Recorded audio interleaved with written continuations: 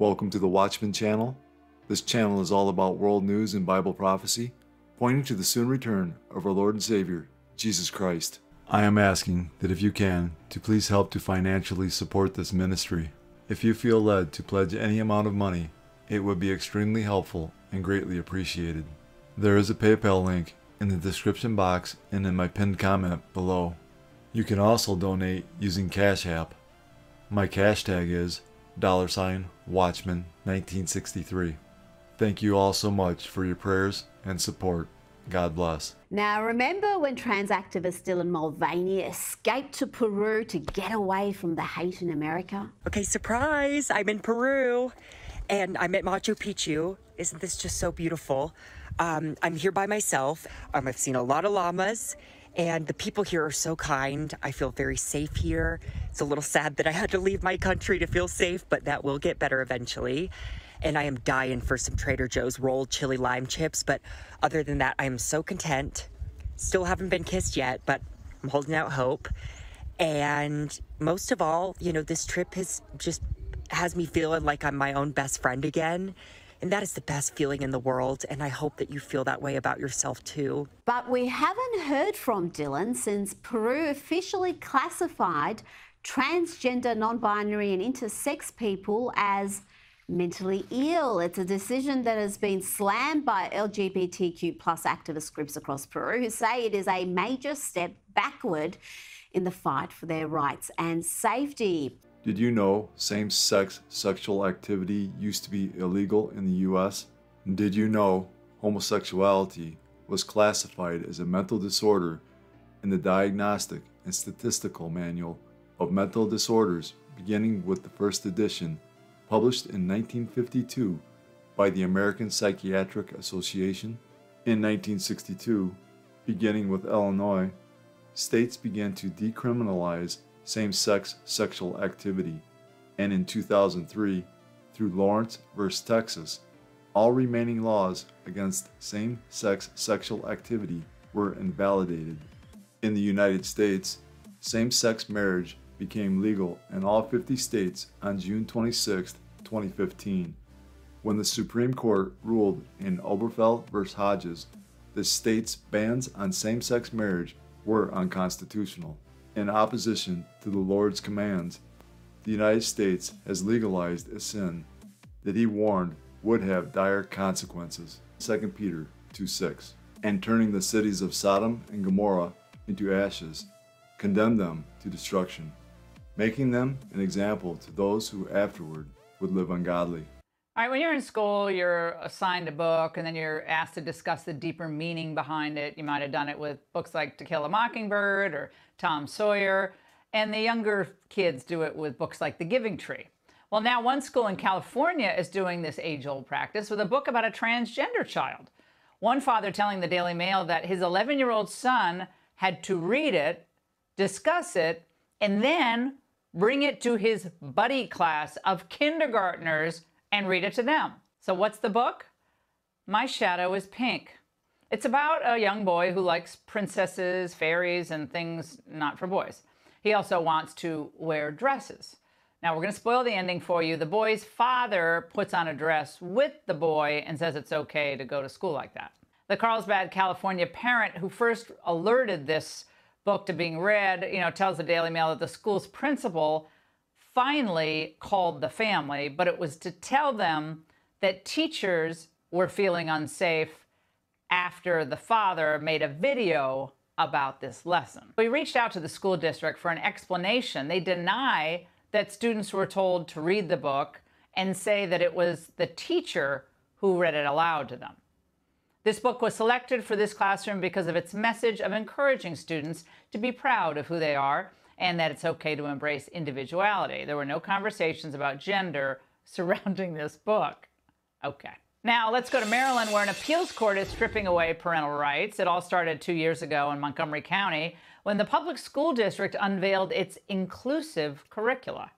And it includes books like The Pride Puppy, Uncle Bobby's Wedding, and Born Ready, the true story of a boy named Penelope. Well, nearly 300 parents filed a lawsuit demanding the ability to opt their kids out of this for pre-K to 5th grade lessons. But this week, the Fourth Circuit Court of Appeals, U.S. Appellate Court, ruled against those parents. What does this mean? Their young children now be forced to learn about subjects like sexuality and gender fluidity. We now live in an Isaiah 5:20 world where evil is good and good is evil, where the sin of being a homosexual or transgender is openly celebrated and even glorified. One of the many signs that we are living in the end times is the epidemic of homosexuality that is sweeping the world today. Jesus said he would return at a time when society parallels the days of Lot, as we read in Luke 17:28 through 30. Likewise, as it was also in the days of Lot, they ate, they drank, they bought, they sold, they planted, they built. But on the day that Lot went out of Sodom, it rained fire and brimstone from heaven and destroyed them all. Even so will it be in the day when the Son of Man is revealed. To find out what parallels our days with the days of Lot, we need to go back to the book of Genesis. Genesis 19:1 through 5. Now the two angels came to Sodom in the evening, and Lot was sitting in the gate of Sodom. When Lot saw them, he rose to meet them, and he bowed himself with his face toward the ground, and said, My lords, please turn aside to your servant's house and spend the night and wash your feet. Then you may rise up early and go on your way. They said, No, we will spend the night in the town square. But he pressed them strongly, so they turned aside to him and entered his house. And he made them a feast and baked unleavened bread, and they ate. But before they lay down, the men of the city, the men of Sodom, both young and old, all the people to the last man, surrounded the house. And they called to Lot, Where are the men who came to you tonight? Bring them out to us, that we may know them. The term know them isn't a friendly handshake and how are you?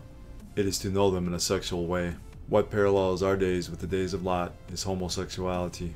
Just as in the days of Lot, not only is homosexuality widely accepted today, but it's being taught to our kids, just like in Sodom, as we read in verse 4.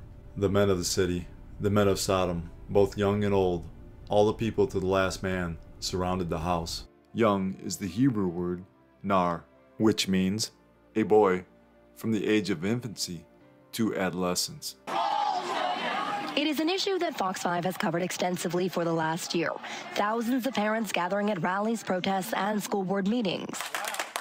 On Wednesday, a divided federal appeals court ruled that Maryland parents cannot opt their children out of LGBTQ inclusive book curriculum in classrooms. This stems from a lawsuit brought by parents in Montgomery County. Eric Baxter is the senior counsel at the Becket Fund for Religious Liberty, representing roughly 300 parents, Muslims, Christians, and Ethiopian Orthodox, who want to be able to excuse their pre-K to 5th grade students from those specific materials. Issues around sexuality that are simply too mature for such young children. Some of the book titles include The Pride Puppy, Uncle Bobby's Wedding, and Born Ready, the true story of a boy named Penelope. Last year at rallies and school board meetings, Fox 5 also spoke with MCPS parents who oppose the opt-out policy. I mean, I don't want to go down the slippery slope of maybe a Christian parent doesn't want their kids exposed to a Muslim family in a picture.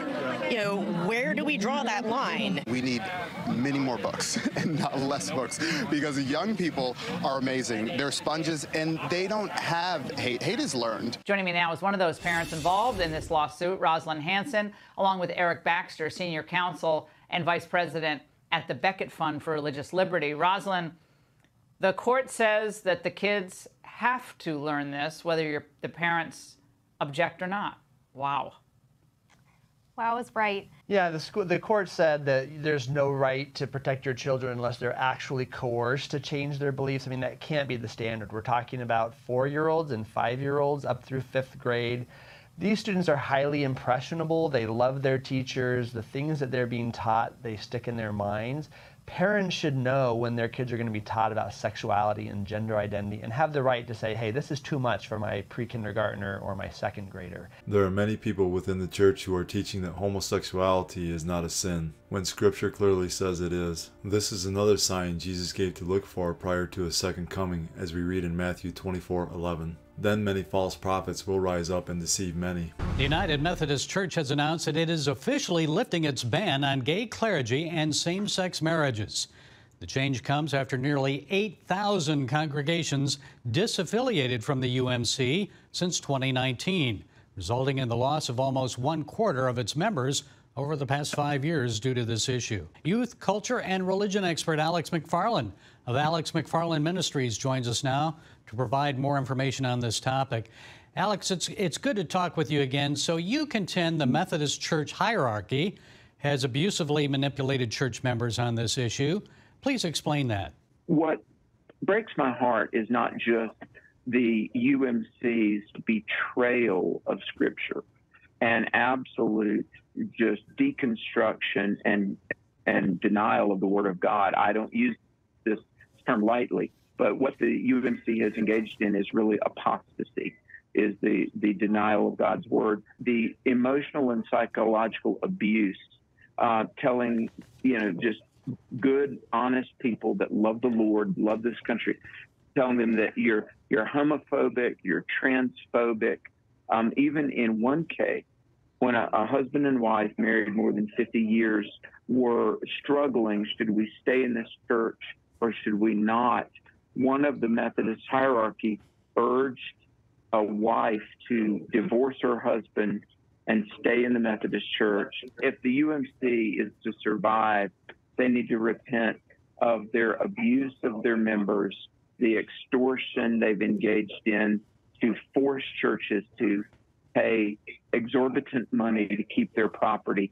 And then they need to turn back and submit to the authority of God's Word, not fight against it as they have been doing. Well, you mentioned earlier that these biblical views are controversial in our contemporary culture. So how do you respond when people accuse you and other evangelicals of hating gays, being homophobic? How should Christians respond to gays in their church? If I'm going to do what Jesus said do and love my neighbor, and that being to seek the highest good, the salvation of the soul and the restoration of the life, why, if I'm going to love my neighbor biblically, would I endorse and affirm something that will destroy the body, if not the soul?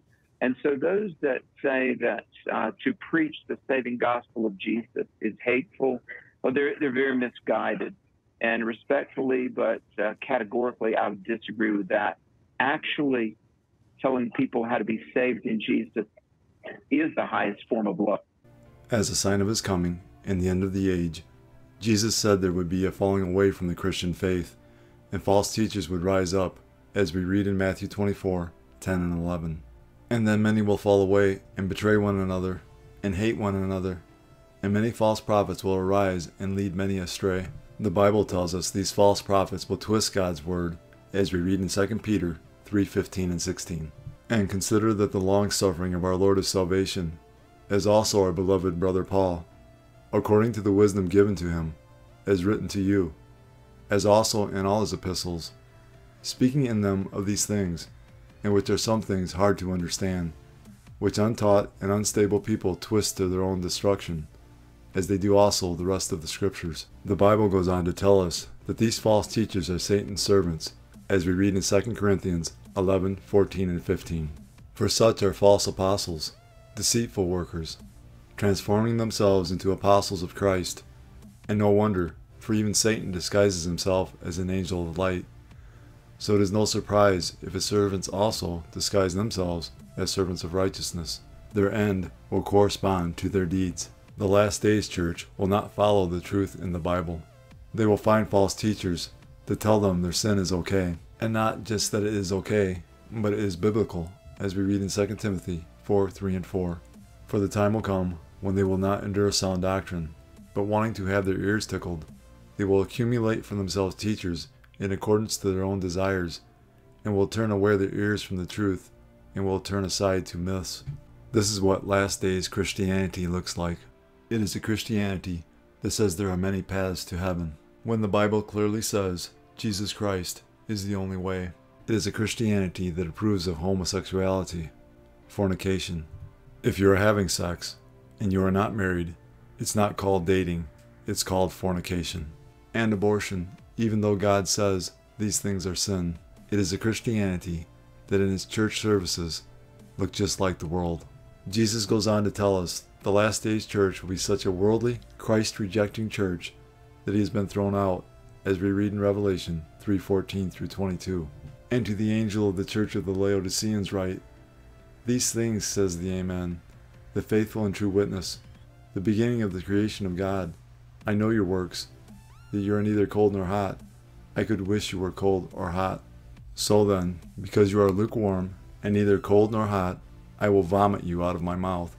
Because you say, I am rich, have become wealthy, and have need of nothing, and do not know that you are wretched, miserable, poor, blind, and naked. I counsel you to buy from me gold, refined in the fire, that you may be rich, and white garments, that you may be clothed, that the shame of your nakedness may not be revealed, and anoint your eyes with eye salve, that you may see. As many as I love, I rebuke and chasten. Therefore be zealous and repent. Behold, I stand at the door and knock. If anyone hears my voice and opens the door, I will come into him and dine with him, and he with me. To him who overcomes, I will grant to sit with me on my throne, as I also overcame and sat down with my Father on his throne. He who has an ear, let him hear what the Spirit says to the churches. In these verses of Scripture, Jesus is talking about the last days lukewarm church, a church that has 1 foot in the world and 1 foot in the church. This church is so disgustingly lukewarm that Jesus vomits it out of his mouth. Jesus counsels the last days church to buy from him gold, which is purity, white garments, which is righteousness, and eye salve, which is truth.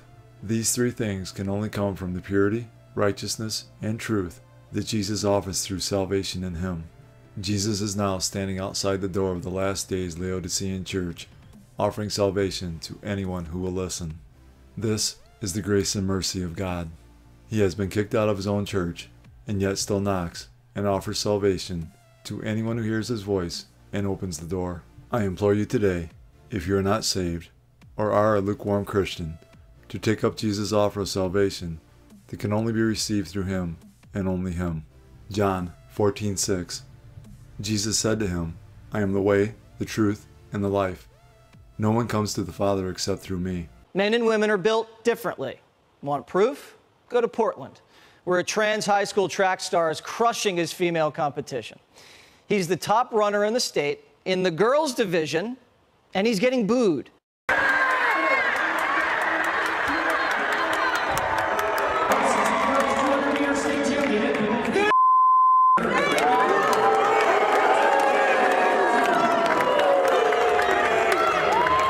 Parents have had it. One mom says her daughter's been warned, stay quiet and lose to a man or get banned for life. My daughter is in her senior year and she has to compete who just won first at state and took away spots from our girls. A lot of parents are afraid to speak out because there is repercussion from OSAA that if you discriminate or put anyone down for their gender or talk negative, it can disqualify the children from events. Homosexuality is strongly condemned in the Bible. Deuteronomy 22:5. A woman shall not wear anything that pertains to a man, nor shall a man put on a woman's garment, for all who do so are an abomination to the Lord your God. Leviticus 18:22. You shall not lie with a male as with a woman. It is an abomination. Leviticus 20:13. If a man lies with a male as he lies with a woman, both of them have committed an abomination.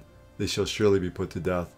Their blood shall be upon them. God also offers forgiveness to those who are living a life of homosexuality, as we read in 1 Corinthians 6:9-11. Or do you not know that the unrighteous will not inherit the kingdom of God? Do not be deceived. Neither fornicators, nor idolaters, nor adulterers, nor effeminate, nor homosexuals, nor thieves, nor the covetous, nor drunkards, nor revilers, nor swindlers will inherit the kingdom of God.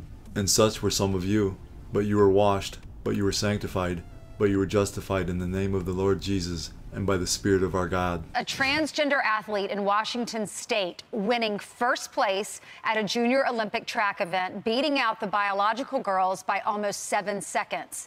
And on the East Coast, the Supreme Court refuses to weigh in as Maryland parents are fighting to end a policy that will allow schools to conceal children's gender identity, allow them to transition without telling the parents. Riley, you're the perfect person to come on. You dealt with this. What's your reaction to, we got the picture, we can show the picture of the transgender athlete who won first place by 7 seconds. And we got the pictures of the second place winner from her parents because her mom said she had a knee injury. She worked her way back.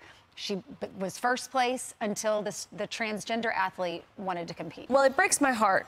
But this should not be surprising to anyone anymore because the story is virtually the exact same every single time. This is becoming more and more common.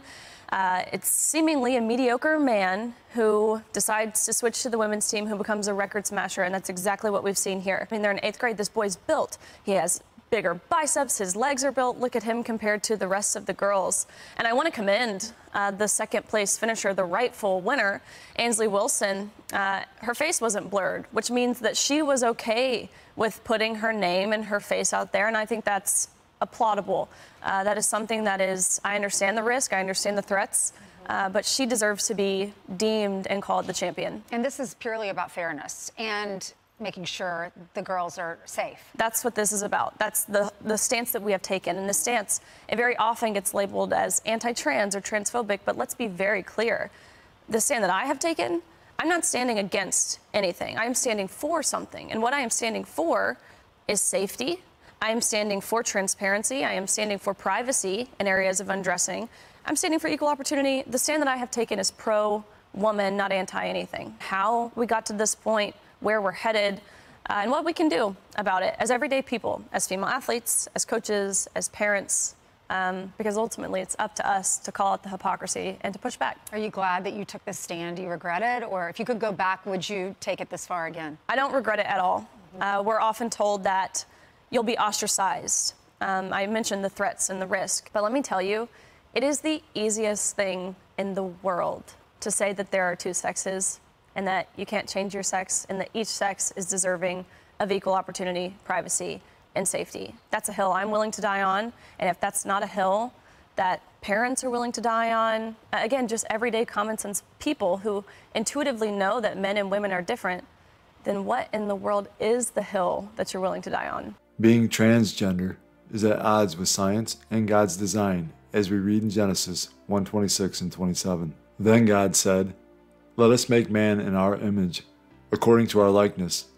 Let them have dominion over the fish of the sea, over the birds of the air, and over the cattle, over all the earth, and over every creeping thing that creeps on the earth." So God created man in his own image. In the image of God he created him. Male and female he created them. Somehow, in some mysterious and wonderful way, the human male and female, in both body and spirit, are the image and likeness of God.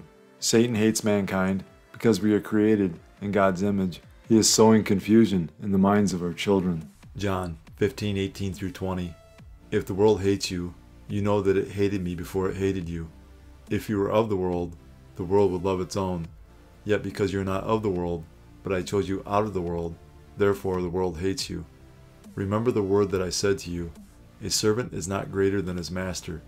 If they persecuted me, they will also persecute you. Superman looms large in the otherwise unassuming quiet town of Metropolis, Illinois.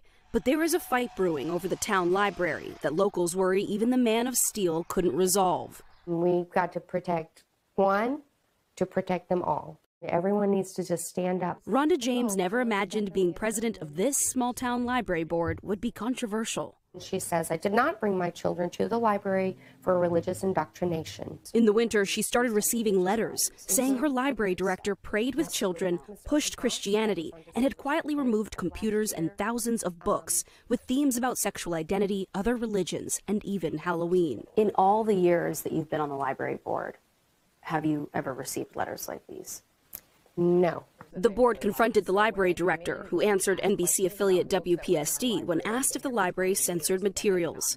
Absolutely not. Board members say they asked her to sign a form promising to end prayer in the library. When she refused, the board terminated her, further fueling a small town's battle over its library. The libraries have things that come straight out of Sodom and Gomorrah. This is Brian Anderson, a town councilman and pastor, preaching to his congregation, which includes the mayor, that Satan was in the library.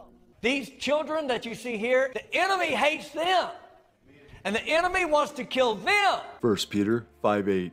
Be sober, be vigilant, because your adversary the devil walks about like a roaring lion, seeking whom he may devour. Typically, Baptist pastor Glenn Coram says he agrees with other conservative ministers on moral issues, but not this one. You've got someone who's pushing to enforce religious agreement on a public institution. Should the local library reflect the views of the majority? No, I don't think so. The library opens up the world to entirely different ways of thought. Colossians 2:8. Beware lest anyone cheat you through philosophy and empty deceit, according to the tradition of men, according to the basic principles of the world, and not according to Christ. In March, Metropolis Mayor Don Canada sided with Pastor Anderson and announced he'd remove library board members, a step the Illinois Secretary of State called unacceptable. The mayor paused his plans. Do you think that prayer is appropriate in the public library? Well, now, it depends. Yeah, I'm going to say that if you're asking me, do I think it's all right? If it was approved by everybody involved, then I don't see what the problem is. At a public town meeting, council member and pastor Brian Anderson declined to speak with us. I wonder what no comment means. Anybody know that? But people there had plenty to say about him. His behavior has consequences that go on beyond the library. The mayor now has until June to make a decision about the library board. Rhonda James left worried about her fate and her community. We want to have freedom to practice whatever religion we want or to not practice religion. We want to have the freedom to gather information and learn things. For the love of the library, she says she'll stand her ground. Brothers and sisters, persecution is here. Believers in Jesus Christ believe in the authority of the Bible. We believe homosexuality is a sin and marriage is between one man and one woman. We believe in the sanctity of life and that abortion is murder and is a sin. We believe God created us male and female, and it is a sin to identify as a transgender. We believe Jesus is the only way to heaven, and that believing in any other way will send a person to hell. Get yourself spiritually prepared, because true Christians will be persecuted like no other time in history. This persecution will be based off of what the world perceives to be moral and right, and not what the Bible says. The sad thing is that many people who profess to be Christ followers will go the way of the world. These professing Christians are called lukewarm in the book of Revelation and are not saved. The world will persecute true Christians, and Scripture tells us the lukewarm Christians will persecute them as well, as we read in Matthew 24:9 and 10. Then they will deliver you up to tribulation and kill you, and you will be hated by all nations for my name's sake. And then many will be offended, will betray one another, and will hate one another. Many who professed faith in Jesus as the Messiah in easier times will deny him and cooperate in exposing those who are true believers. The external hatred from the world puts all true believers in Christ under pressure. This in turn produces internal hatred among the professing Christian community during the tribulation. When the pressure comes, those who are not genuine believers will do three things: fall away, deliver up one another, and hate one another. Matthew 24:9 and 10 lay out a future time of great persecution for true believers in Jesus. Many in the church will avoid this persecution by betraying fellow disciples in Christ to the persecutors. Persecution is here. Luke 17:26 through 30. And as it was in the days of Noah, so it will be also in the days of the Son of Man. They ate, they drank, they married wives. They were given in marriage until the day that Noah entered the ark, and the flood came and destroyed them all. Likewise, as it was also in the days of Lot, they ate, they drank, they bought, they sold, they planted, they built. But on the day that Lot went out of Sodom, it rained fire and brimstone from heaven and destroyed them all. Even so will it be in the day when the Son of Man is revealed. Just in the days of Noah, when God sent a flood, and in the days of Lot, when God sent fire and brimstone to judge mankind, he is about to send his final judgments on a wicked and unrepentant world. The signs of Jesus' soon return are so strong now, and the evidence is so clear, that any person willing to accept the truth can see that the end of the world, as we know it, is near. For God so loved the world, that he gave his only begotten Son, that whoever believes in him should not perish, but have everlasting life. For all have sinned, and fall short of the glory of God. But God demonstrates his own love toward us, in that while we were still sinners, Christ died for us. For the wages of sin is death, But the gift of God is eternal life in Christ Jesus our Lord, that if you confess with your mouth the Lord Jesus and believe in your heart that God has raised him from the dead, you will be saved. These are the ABCs of salvation. A. Admit that you're a sinner. B. Believe in your heart that Jesus Christ died for your sins, was buried, and God raised him from the dead. C. Call upon the name of the Lord, and you will be saved.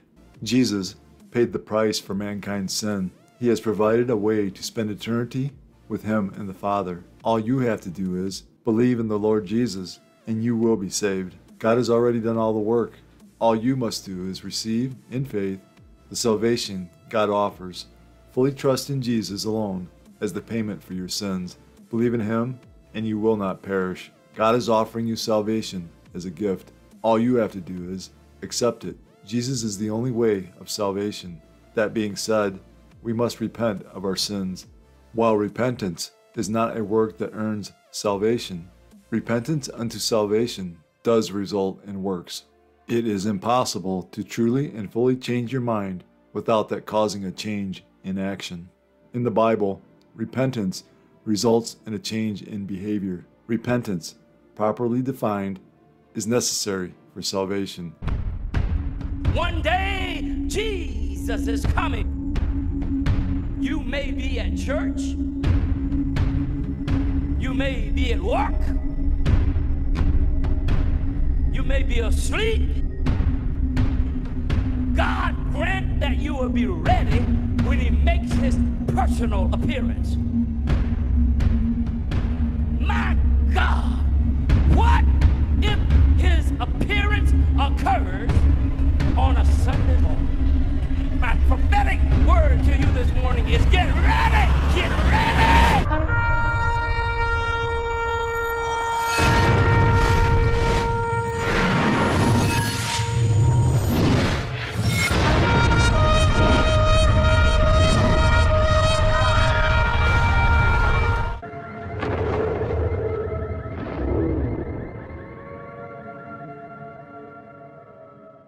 Time is short. Call upon the name of Jesus today.